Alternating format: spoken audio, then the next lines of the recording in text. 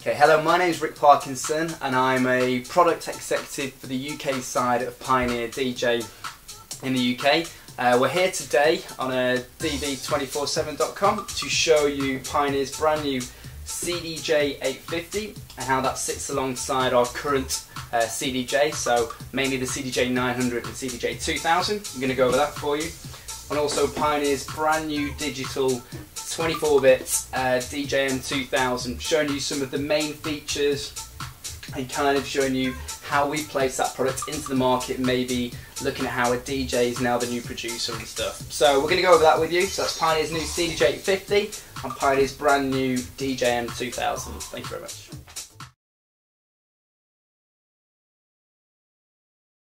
So here today we have the brand new CDJ-850 from Pioneer and Pioneer's brand new digital mixer, the DJM-2000. And what I'm going to do is run over all of the key features on both the CDJ and also the mixer and kind of show you how the two products sit with each other in comparison to the rest of our CDJ lineup and also our DJM mixers at the same time. So, first of all, I'm going to start with Pioneer's brand new DJM-2000. Essentially, it is a 24-bit 96K digital mixer that houses some of the unique features that we've incorporated in our other DJ mixers. So we've kind of got the colour effects here, which we've now relabelled as the instant effects that we had on the DJM-800. We've also got this section here, which is the effects powerhouse of the mixer and kind of carries many traits of the EFX-1000 and EFX-500. We have a brand new section here on the screen, on the mixer, that is a 2-point touchscreen that basically breaks down into 3 sections. So we have the frequency mix mode, which I'll explain, the remix mode, and also the MIDI mode, which I'll go over as well. Maybe look at this product as our first mixer that kind of breaches the gap between the DJ and the producer. We're all very aware now that today's modern DJ is also a producer and has the tools available to be a producer, from downloading, from sharing music with friends and stuff. And this is our product that kind of makes that possible for the live DJ remixer. So in the past, some of our products have been what I would describe as quite destructive. So we would engage an effect over a nice sounding track and we put a big, nasty, destructive bit crusher over the top of it. This mixer is a lot more subtle, a lot more additive, and you can add these nice flavours to your mix rather than kind of killing a track instantly with some big attacking effects. So yeah, lots of little subtle additive injections into your track. Okay, so it's a 4-channel mixer. It's got a 24-bit 96K 8-channel sound card inside there.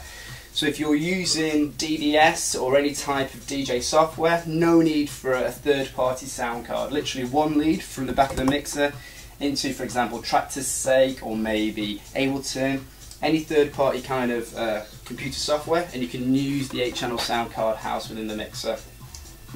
So we're quite aware that there's a lot of products out there that are great, so we want a platform that we can house everything into. Everything can plug into here and you've got one unit that's going to do the job for you. So you don't need to carry all these third-party little MIDI controllers and sound cards and these labyrinth of wires to your gig with you. You can kind of plug everything into here and you should be able to get going instantly. Okay, so what I'm going to do is take you around the mixer and show you some of the unique features and new features that we integrated on the DJM-2000.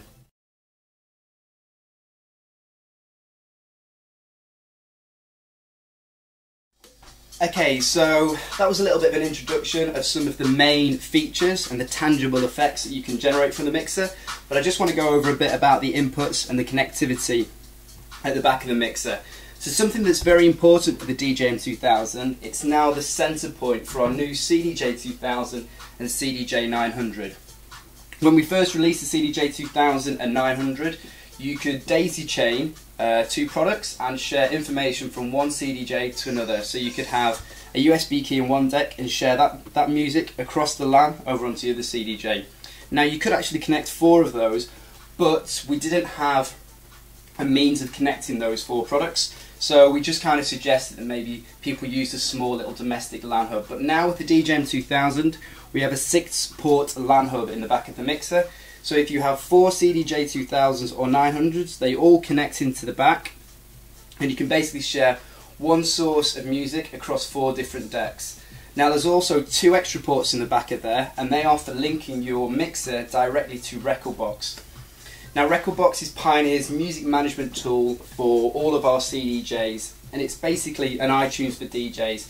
It's a standalone piece of software that you can use at home that's available for free for download off the internet, and you manage all of your music. You can create some nice playlists, pre-produced loops and cue points and hot cues. You can make sure all your ID3 tagging's nice and neat, and then when you export your USB key, the players come alive. They're a lot more visible, they're a lot more interactive, and you really do get some great features on there. But as well as using Rekordbox like that, you can plug directly from your computer into the back of the mixer on the LAN and share that music within Rekordbox onto all of the CDJs. Don't look at it like a DVS piece of software like Traktor or Serato, but look at it merely as another source of music, just another hard drive. And sure, if you want to take your laptop to the gig and plug it into the mixer, you do have the ability to search and drag tracks and load them onto the mixer. So that's another way of using Rekordbox. 4 digital inputs on the back of the mixer, so you can ensure that you're coming directly out of the CDJs into the products on the highest quality channel possible. And also your standard analog inputs for your turntables, the USB inputs as well that activate the sound card. There's an 8-pin DIN MIDI lead in the back of there, so sure you can use it on the USB lead for your MIDI, but if you do want to use it on the MIDI 8-pin DIN lead, it's fully MIDI mappable. So any CC MIDI capturing software, you can easily map out all the points, and all your standard XLR, send and returns, 1/4-inch jack, balanced outputs as well for all your other DJ connectivity.